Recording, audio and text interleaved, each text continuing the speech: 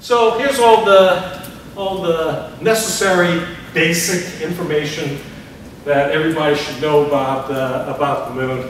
I'm not going to read it. The only thing that I found interesting while I was doing the research is I didn't realize the moon actually has an atmosphere. It's not much of an atmosphere, but it actually does have an atmosphere.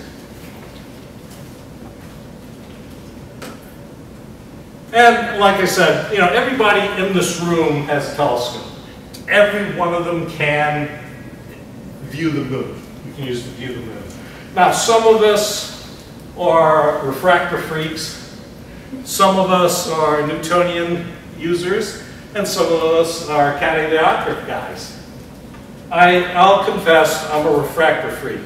There's a reason why I'm wearing a Stellar View shirt. So I confess. Refractor guys like refractors because it is the ultimate in contrast and sharpness.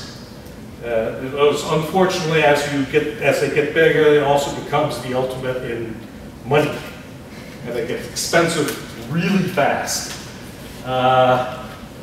As far as eyepiece is concerned, it's an area where, you know, looking at viewing the moon, you don't really need the hyper wide, super wide field eyepieces.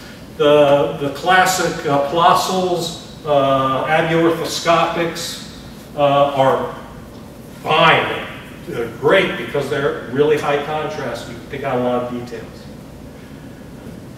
And I used to have this kind of discussion a lot when I was as a salesman, because you're constantly working with people trying to figure out what they expect to see and what they are really interested in. And people who tend to be who are more lunar and planetary, they're probably better off with refractors and simpler eyepieces. People who are deep sky, they need aperture, and we all know that. Apollo 11, everybody remembers Apollo. How many here remember Apollo 11? I see enough gray hair to know that. Okay. My research at Apollo 11, I found out some things that I did not realize. Apollo 11, does anybody remember that during the landing sequence they kept on getting error messages? Right. It was 1201 and 1202 error messages. And what it was the computer on board was getting overloaded. And they were getting an overflow. What I didn't realize is the LEM computer had memory of 2048 bits. That's it. Namely, our iPhones have just tons more memory than that. And that poor computer had, it took them a while to figure out what was causing the overflow. And, and this actually occurred in a couple of the other, I think it was either 14 or 15 that actually occurred again. And by then they figured out what was happening. In landing, the LEM obviously had to use its landing radar. But just in case they had to abort, they had to keep the rendezvous radar on at the same time. But they didn't realize it was passing data to the computer at the same time as the landing radar was. And so data overflow. So here's how you find the landing site. It's in Sea of Tranquility. It's, as I described at Outreach, it's probably the easiest one to find because you basically look at if you see it connected 3 circles, and you look at the middle one, and right at the bottom is roughly where it is. Like I said, you will not see the LEM. You won't see, but you get a general idea. In fact, if you have a big enough telescope, they've named 3 craters in that general area after the astronauts. There's an Armstrong crater, there's an Aldrin crater, and there's a Collins crater. And fortunately, back in 2009, we had the Lunar Reconnaissance Orbiter taking pictures, and they were actually able to capture you can see the landing descent stage of Apollo 11. Now this picture, later on when you see some of the other similar pictures of the other missions, it's a lot more interesting because you see footprints and all sorts of stuff like that. But here, they just basically landed and just kind of gathered up stuff around the general vicinity because they didn't want to get too far away from the limb. Now, as everybody, I assume everybody realizes that Neil Armstrong's actual words were one step for a man, one step for mankind. That A got kind of glitched out, and there was a scientist who did a signal processing analysis, and he says the A is actually there. It just got lost in the transmission. Now, we all know that Neil Armstrong was the first man to step on the moon. The first man to pee on the moon was Buzz Aldrin. If you ever look at the films, you'll see him climbing down the ladder, and he seems to hesitate before he steps off. And Buzz Aldrin himself tells the story is the reason is that he was relieving himself. So blame my wife why it's not in the book, but at least I told you. It's one of the funny stories. Now, they did have what they called the early Apollo surface experiments package, which there's part of it there.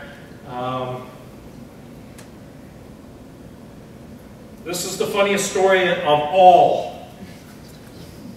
U.S. Customs Form, a declaration for moon rocks and moon dust. Yes, the Apollo 11 astronauts had to fill out that form and turn it in when they came into Honolulu. Notice there's no value on there. But they did have to declare it. After this mission, they never did that to them again. They never did it to the astronauts again. But this was funny. So, in November of '69, we sent up our second Apollo 12. Now, reading through the history of Apollo, what's interesting is NASA didn't have that much confidence in Apollo 11 actually landing. They actually were assuming that these guys would be the first men on the moon, because they didn't really know what they were getting themselves into on Apollo 11. But anyway, as we know, 11 was successful. 12 was really interesting. It's one of those cases where when they launched, they got hit by lightning. Not once, but twice. And it knocked their power systems down. And if it weren't for the quick reaction of two people, Alan Bean, the astronaut, who, by the way, I met Alan Bean, fascinating guy, and one of the ground controllers, they were able to switch to an alternate power bus and be able to bring the spacecraft back up to snuff and continue on with the mission. So that, you know, and as I did my research through all the missions, I found that there was a good chance that every one of those missions could have failed. So this was the first of what they called their H missions. The first landing on the moon was called a G mission. The H missions, there were 3 H missions, and that's basically guys just walking around on the surface and picking up stuff. Now this one was, they really wanted to do a precision landing, because there was the particular area they were going to in the Ocean of Storms was where the Surveyor 3 had landed years before. And Surveyor 3 had a funny history. It kind of hopped around on the surface and didn't really work the way they thought it would. And so the engineers really wanted to know what happened to this thing. And we'll talk about that a little later on. But this was the first mission in which they actually put up the full-blown Apollo lunar surface experiments package. This I'll just say L7. And they put in a geophysical station and set up seismometers, plays a big part in the next mission. So, ocean of storms, it's just down from Copernicus crater.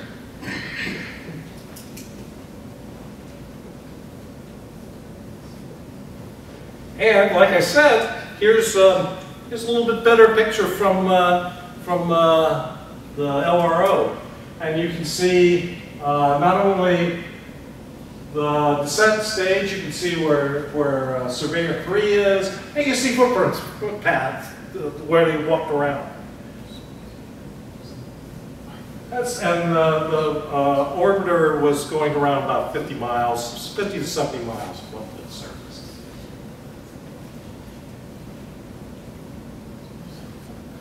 And there's Pete Conrad standing next to the Surveyor 3. What they did find out is, after they brought all the parts back and did an analysis, what they found out was the vernier rockets on the Surveyor 3 never shut off when it landed.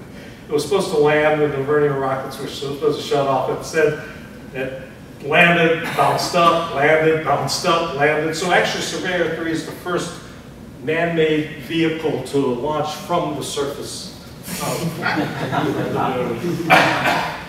Not quite planned, but that's the way it worked out. And the LSEP, and this is just part of the LSEP. It's scattered all around it. I didn't want to junk up the briefing too much on that. So Apollo 13, gee, I don't think they landed. Yeah, they didn't, did they? They were supposed to go to From Morrow. Of course, we all know the problems they had. We all know that the movie gave the key line wrong. The movie presented it as Houston, we have a problem. It was Houston, we had a problem. The movie also dramatized the astronauts arguing with each other. They never did that. There were some things that Ron Howard, the director, did in order to make the movie interesting. And it was a great movie. Probably one of my favorite movies of all time. And there's the damage caused by the oxygen tank exploding. The history of the oxygen tank is interesting because it was supposed to have gone up on Apollo 10. And during installation, they dropped it. And they had to refurbish it. So they put a different oxygen tank in, and it was rescheduled for 13. So they're putting it in 13, they do the test, it fails. They pull it out, they refurbish again, stick it back in, it passes. And as we all know, it had some bare wires in it. When they hit the cryo stir, it sparked, bang! And then we had Houston, we had a problem. Now here's the reason why I said it was really good that Apollo 12 set up their seismometers, because even though Apollo 13 did not land, its third stage did crash into the moon. And so they were able to get a reading from those seismometers from Apollo 12. So they did get some good science out of that mission. Now, a funny story came out of Apollo 13. After they landed, and safely, thank God, the Grumman engineers who designed the LEM thought it'd be humorous that they write up a towing bill and send it to North America. And they figured out, well, let's see now, $8 for the first day, $8 for the first mile, $4 for every additional mile, $8 a day for the additional passenger, came out to $310,000. So they sent it up the line as a joke. The guy who sent it up the line got fired. 2 hours later, he got rehired by the CEO. The CEO said, I'm going to sign this. Signed it. They sent it to North American. North American replied by coming back saying, we haven't gotten paid for the ones we've delivered to the moon already. So it was up to Apollo 14 to actually do the Apollo 13 mission. So they're the ones who landed from Morrow. This is the famous golf shot by Alan Shepard, where he's, if you're not familiar with the story, he snuck a barn, a specially modified 6-iron head that screwed onto the end of one of their tools. And so he unscrewed the tool and screwed this head on and did one-arm golf shots. So here's what Fra Mauro is. Oh, by the way, if you find Apollo 12's landing site, you will also be finding Apollo 14's landing site. They're actually not that far apart.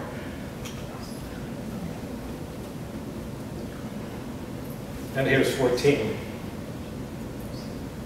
Now this one was the last of the H missions. So and this was the only one where they had a little hand cart that they walked around with and put samples and took tools.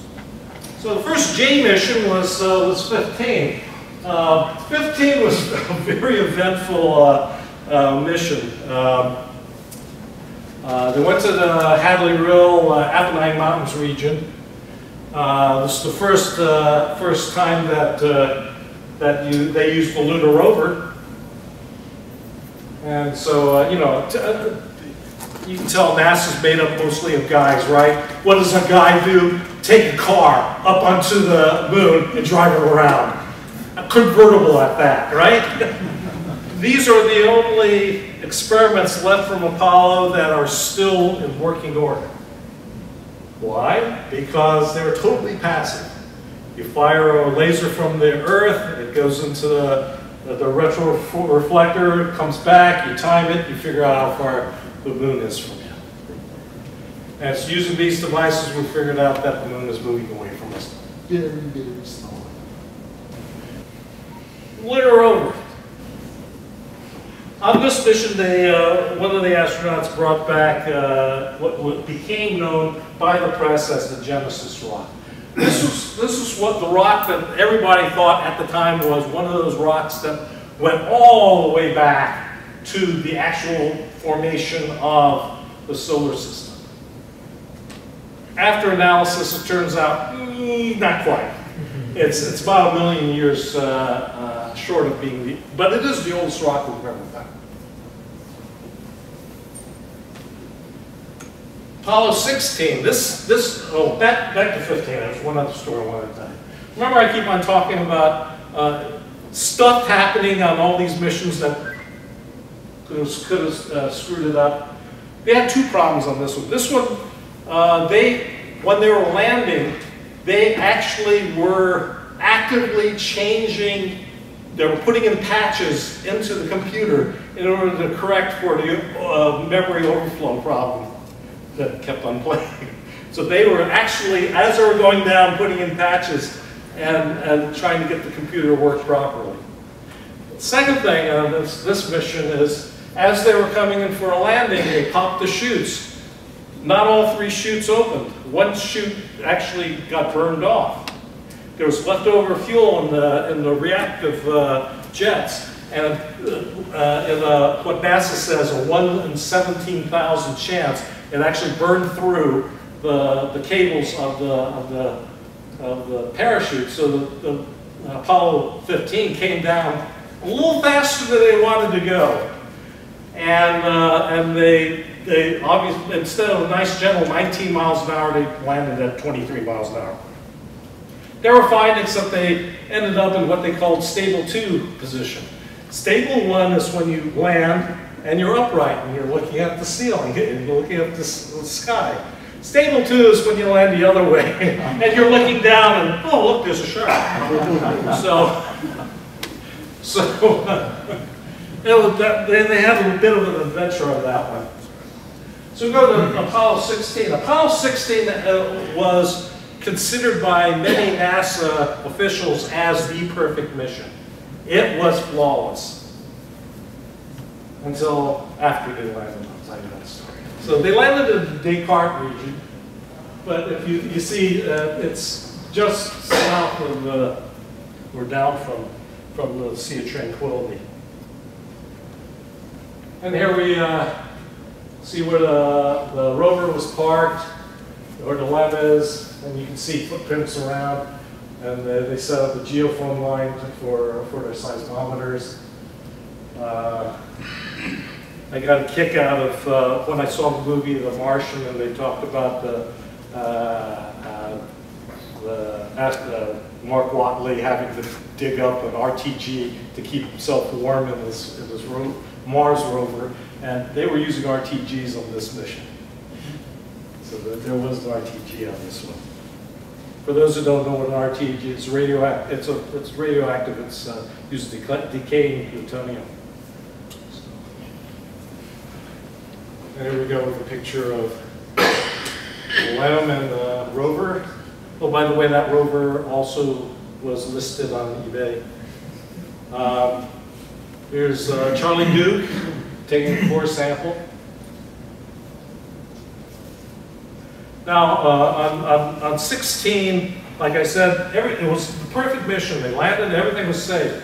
They took the command capsule back to being refurbed. They put it into the building, and there was still some leftover reactive fuel in that, and it blew up.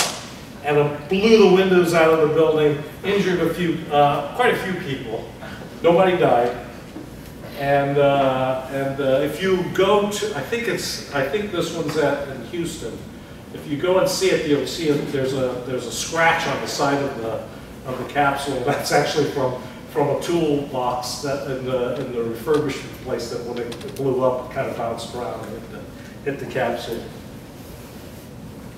17, our last mission, the last one in which a human being actually stepped foot on the moon.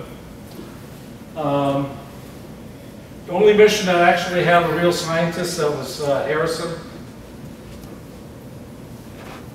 They brought back the most amount of lunar samples, landed in Taurus Littrow,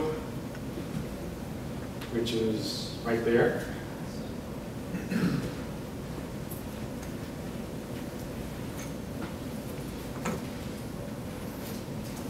Here's an LRO picture of the landing site.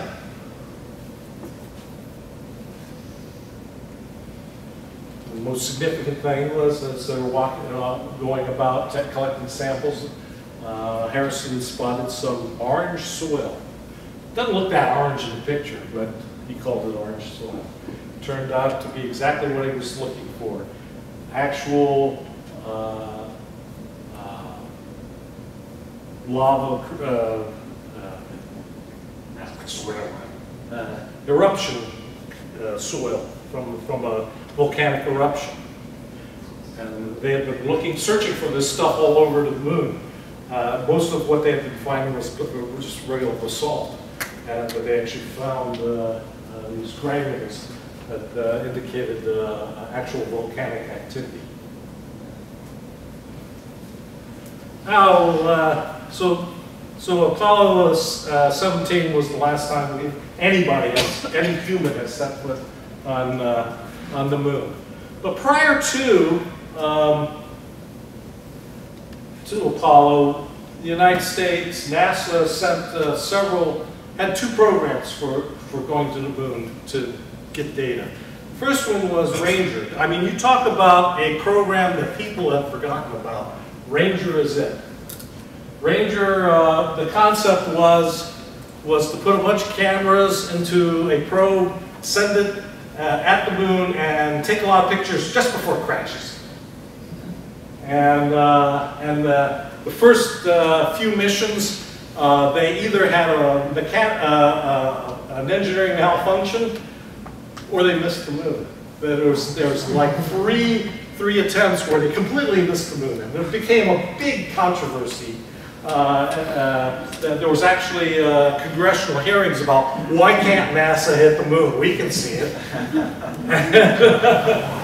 but by the time they got to 7, 8, and 9, they got the science down. They simplified the Ranger probe, and they got their math right, and they hit the moon. And so you see a little sample of the type of pictures. I mean, the thing's just careening into the moon. It was funny when I was writing the book, I I kept on talking about impacting the moon, impacting the moon. You know, as a reader, I kept on saying to myself, you know, this gets boring. You know, we're sending this thing to impact the moon. Middle of the night, and this is a true story, 2 o'clock in the morning, I get up in the middle of the night, and the word kamikaze dive came to my mind. And I immediately ran down to my computer and used that term. So those of you who've gotten my books, look for that kamikaze terminology. After the Ranger series, we had the Surveyor series, which were actual soft landings on the moon, in which they would go and take samples and get a sense of, because there was at a time that nobody really knew if you could actually walk on the moon. There was some scientists thought it was so dusty there that if you landed there, it would just disappear into the dust. So fortunately, Surveyor proved that, no, maybe this is fairly solid. We can land something there. And then I concluded the book about, you know, what's our future? To us, the great adventure was going to the moon. For our children and our children's children, going to Mars is that goal. And so, and just getting back to the moon, there's a lot of countries that are interested in going back there.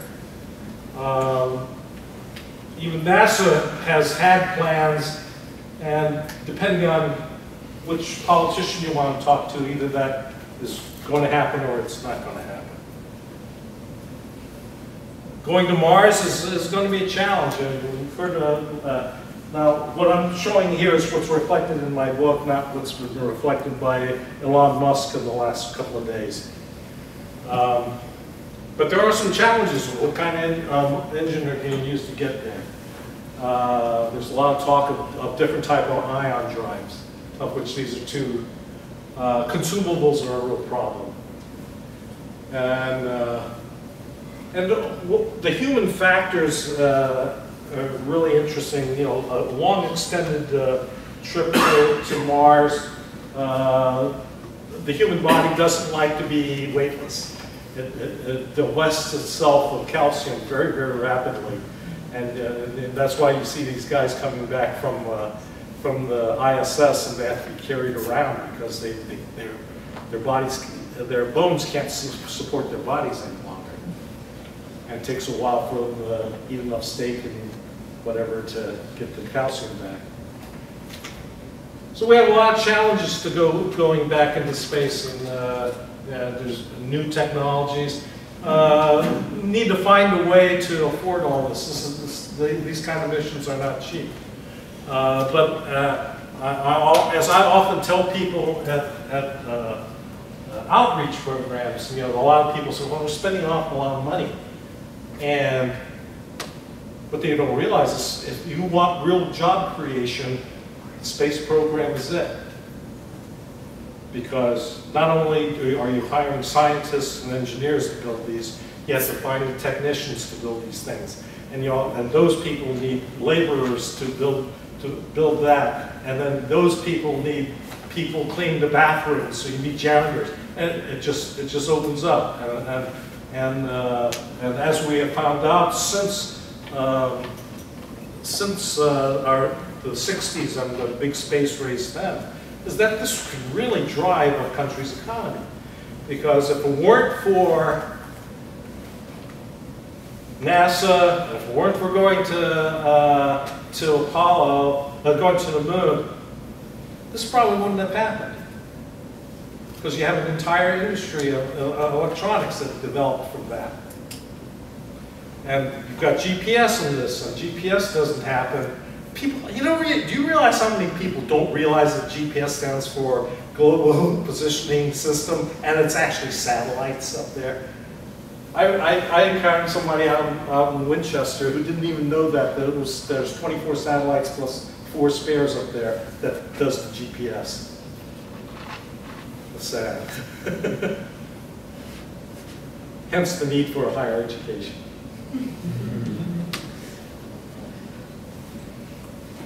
So that's my book. I have one copy left here. You can find it on Amazon.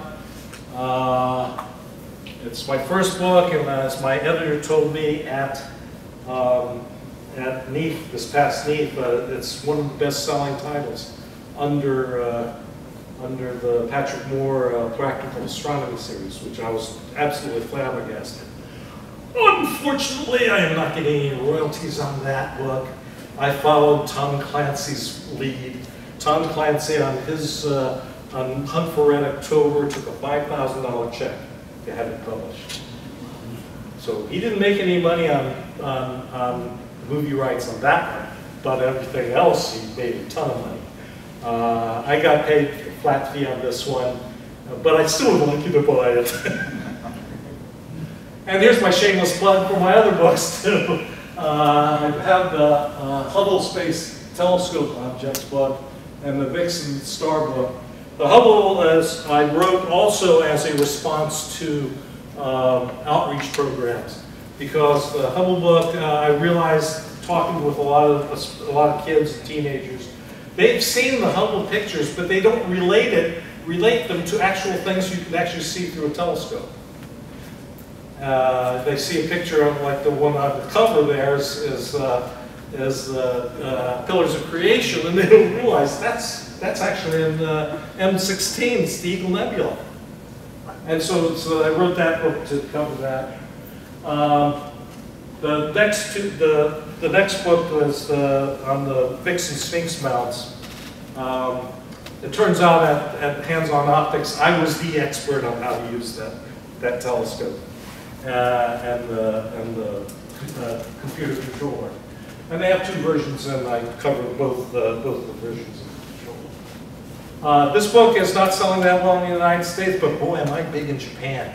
90% of these mounts are sold in Japan, and they're not even bothering to translate it. And unfortunately, I didn't take royalty on that either. These three books I took flat fees. This is the first book that I actually took royalties on. It's coming out this week. I just got notice Friday from Springer. They're sending me my copies this week. So I'm really excited about it. It's covering the Celestron Evolution series of telescopes, which uses Wi-Fi and an app on your iPad or iPhone to control it, so you don't have wires all over the place. It has built-in battery pack in it, so you don't have to have a battery pack. It is. They sent me one of these telescopes. I had so much fun with it, I couldn't use any of my other telescopes for 6 months. You know, with all the new rocket programs that they have. There was some,